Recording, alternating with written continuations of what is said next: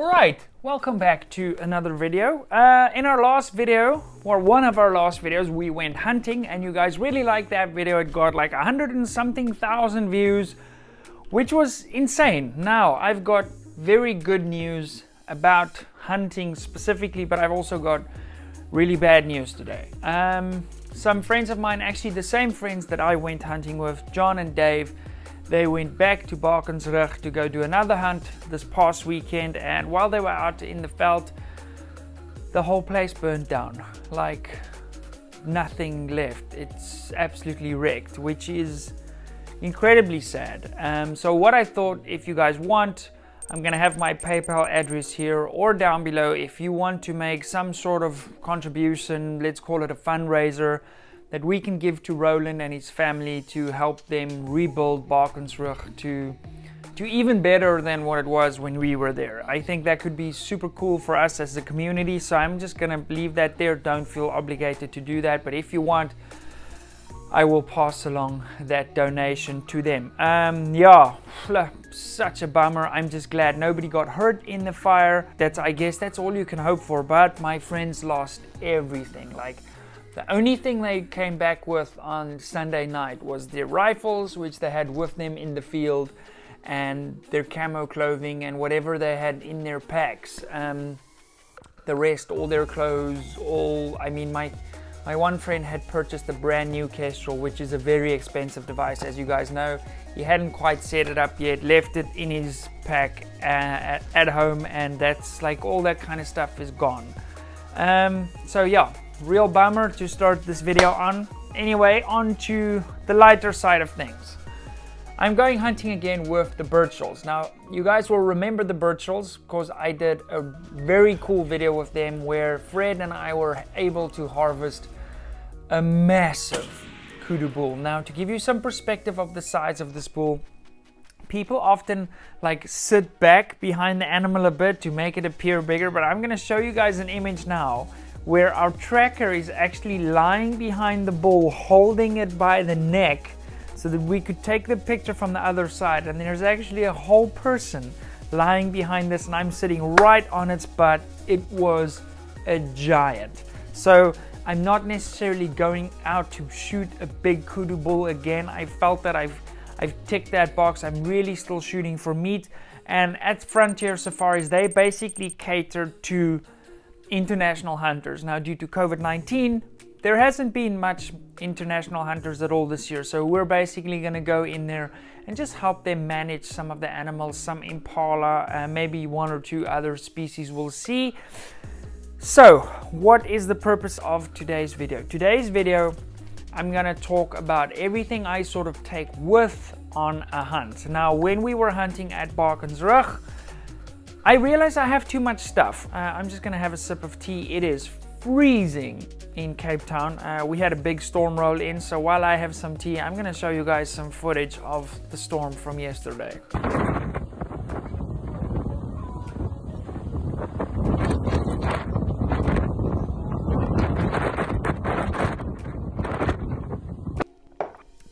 I'm a sucker for a good cup of tea when it's cold.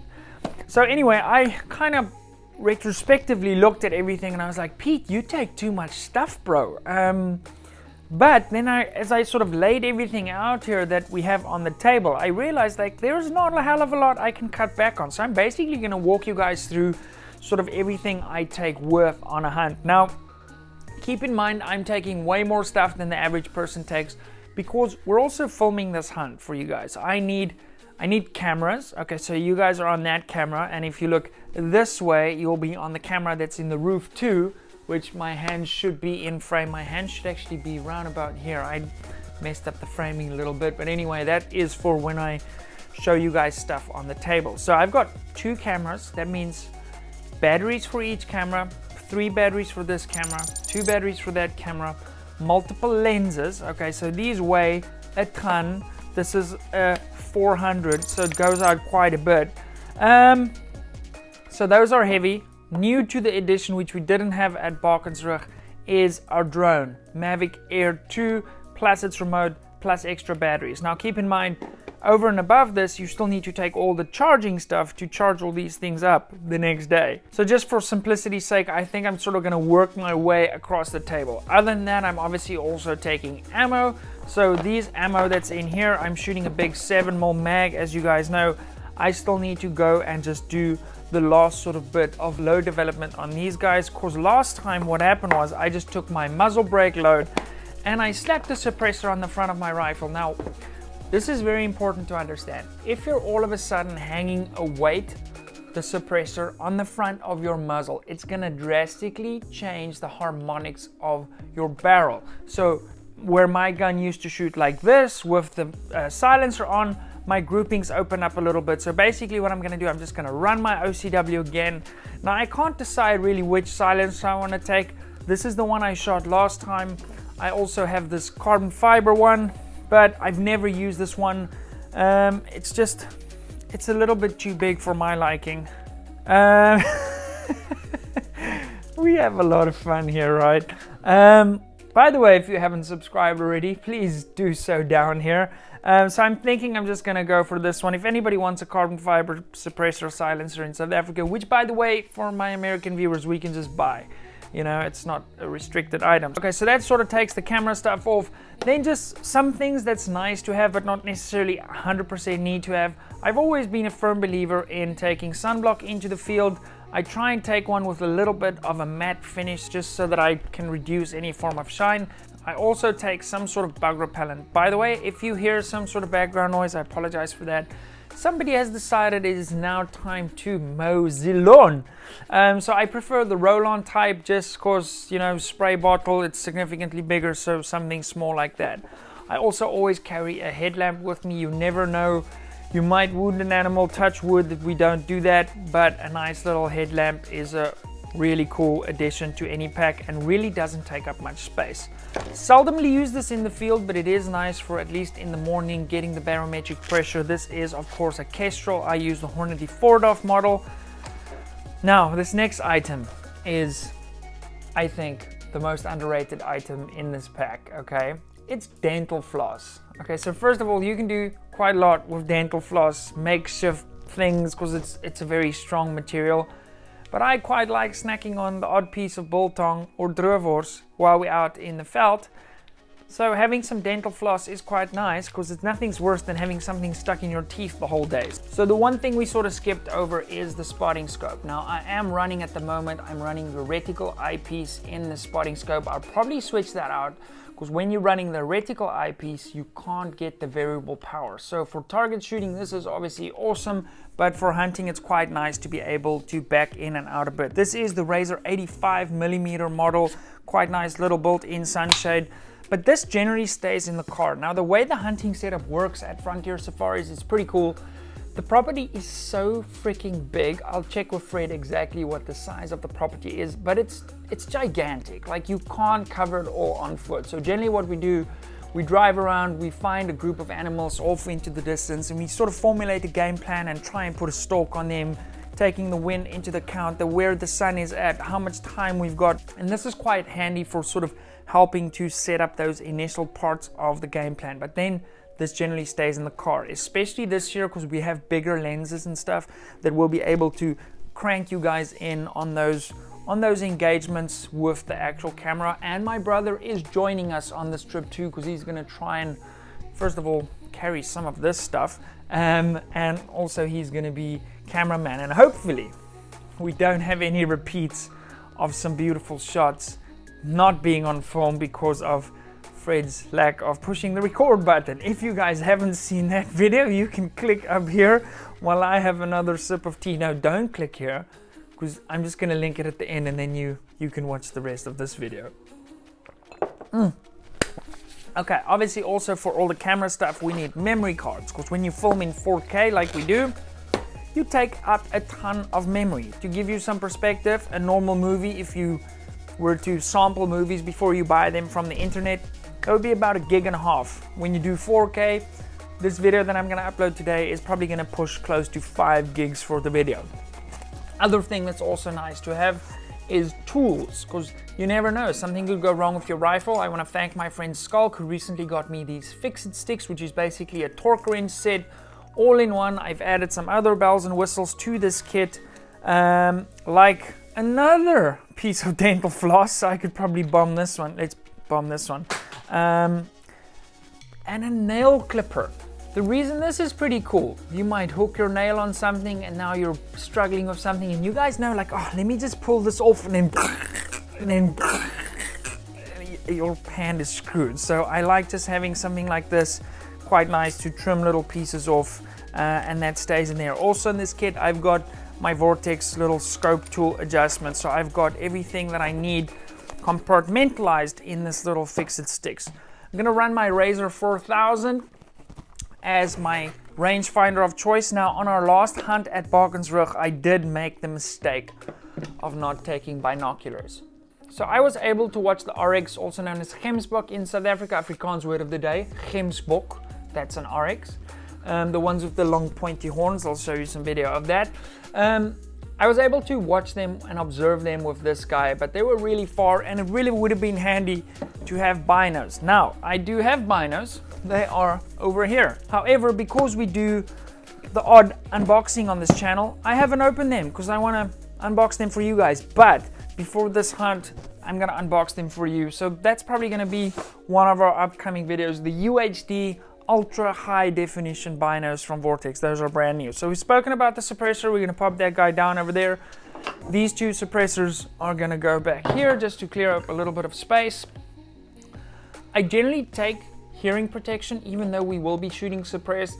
Generally in the days before we go hunting, when we get to the farm, we'll verify dope data on previous engagements, just make sure our rifles are shooting exactly where they need to be. So I have got my hearing protection for that. They probably won't go out into the field with me, although I do have those electronic in-ear hearing protections. But I have found if you're going to be shooting 1 or 2 shots, hopefully no more than that, at an animal, then really with a suppressor, especially on a bigger diameter bullet that's maybe not doing 3-2 like some of my other rifles do, it's not that bad on the ears. This is probably the most underrated piece of kit that I don't see hunters taking into the field. This is a boar snake, so I'll probably before the hunt just cut this packaging down a little bit to reduce its profile. And the reason I basically take that is, I mean, we're walking with our rifles in sometimes super dodgy, slippery conditions, especially this time of the year in South Africa. It's basically midwinter in SA. If you fall and you push your muzzle into the ground, or a stick breaks off as you're navigating under some bushes and it falls down into your rifle barrel, you could have some problems. So having one of these with you, in that case, in your backpack, really doesn't take up much space. You can run the quick bore snake through there, make sure your barrel is clear of any obstructions. And that could save a hunt. You know, if you don't have one of these and you're out in the middle, especially for the guys in the US, you guys doing backcountry stuff, you're in there for a few days maybe. We go back to the lodge every night, okay?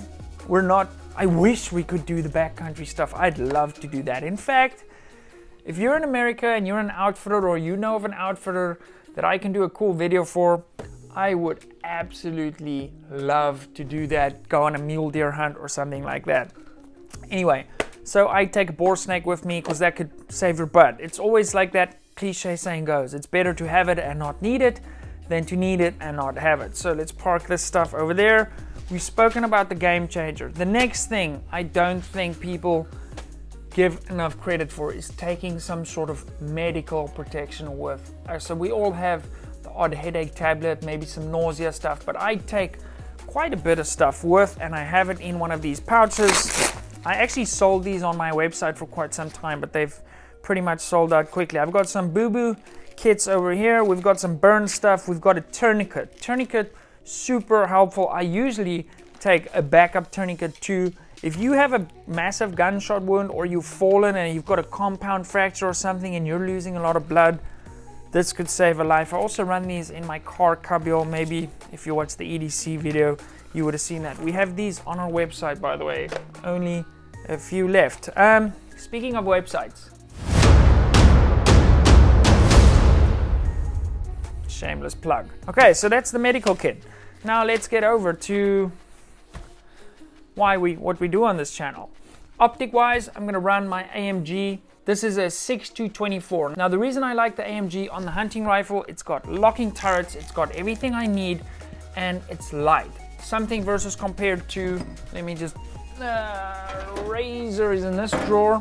Whew, you can just instantly feel the difference in weight. Obviously this has a little bit of a heavier mount, but the weight on this is significantly more than this.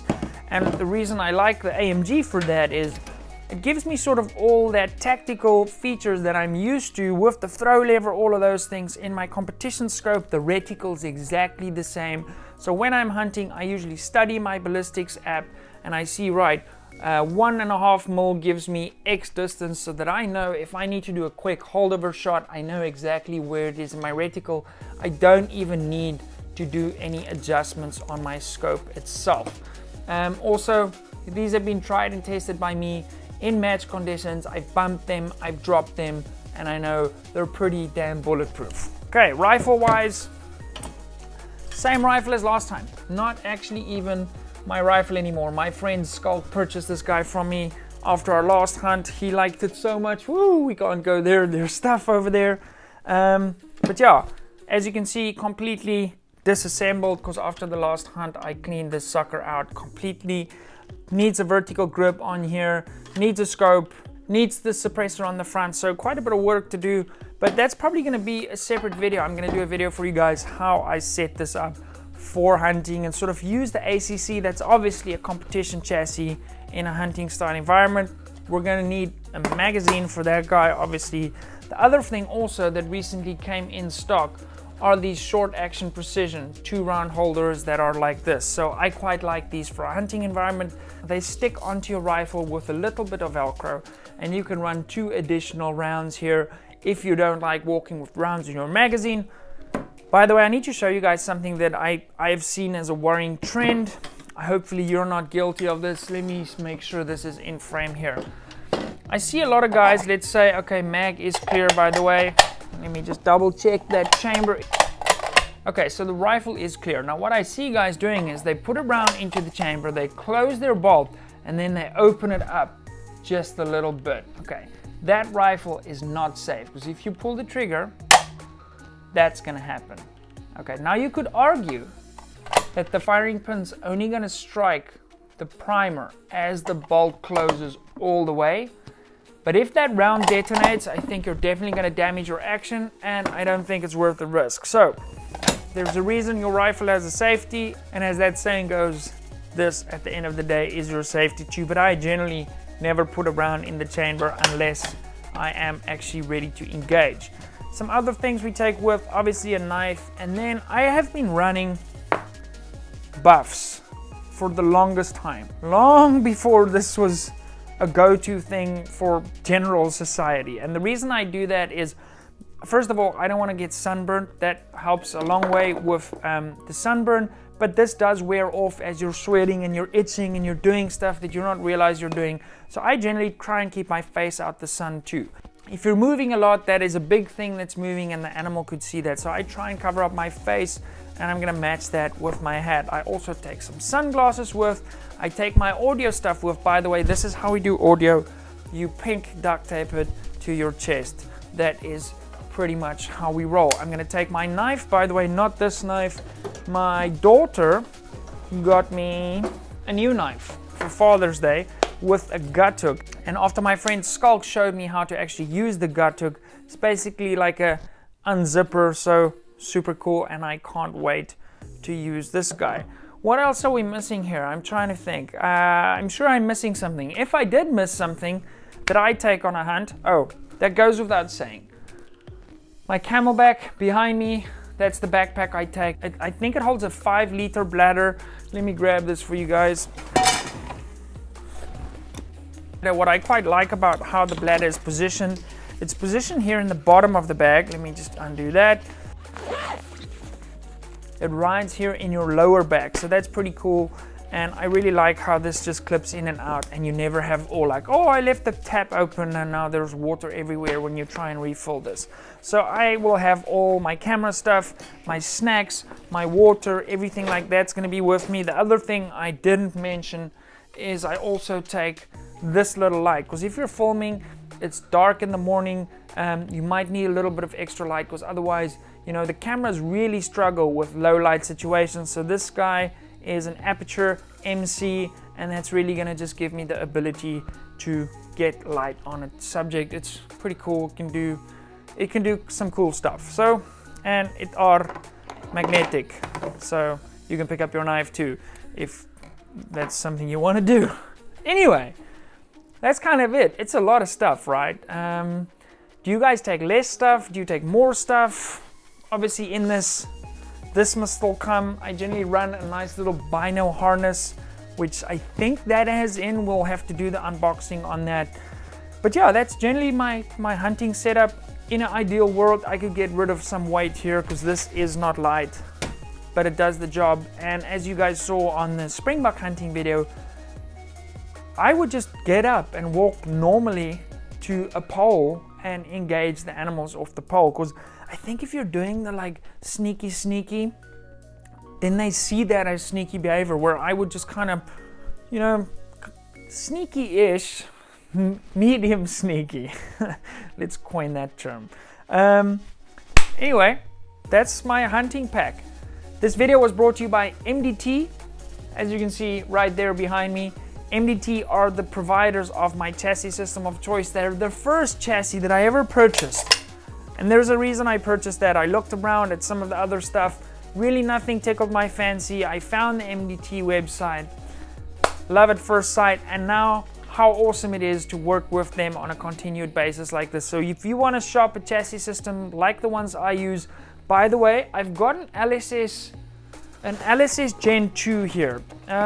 This could be something that I could, oh, that's going to be very noisy on the microphone. This could be something that I run on the hunt, okay? It's way lighter than the ACC. This was basically designed for hunting. The main reason I'm not doing this is for a Remington 700 short action, and this rifle is obviously built on a long action. Now you say, Pete, you could take Alexa. Yes, I could take Alexa. The problem with Alexa is I don't have a silencer for Alexa. Also, if we're engaging bigger animals, I like the knocking power of the 7mm a little bit more. But that's just my personal preference. Guys, once again, MDT, thank you very much for making this show possible. For all the people subscribed to the channel, we couldn't do this without you guys, man. I'm super humbled every single day that I get to make a video for you guys. It is so cool for me to hit that little upload button, and yeah, it feels surreal. Like, it feels surreal to me that I get to make videos for you guys and you guys are liking the content. So on that note, please share these videos with your friends, some of our other tutorials and stuff. I'm gonna leave a little playlist here with some of my other hunting videos. Since we're in the hunting mood, really, I've found myself thinking about hunting pretty much non-stop for the last while. So if you like the video, make sure you always leave a like, leave me a comment down below. I'd really like reading them. And I will see you guys in the next video, where we're probably gonna be unboxing this guy.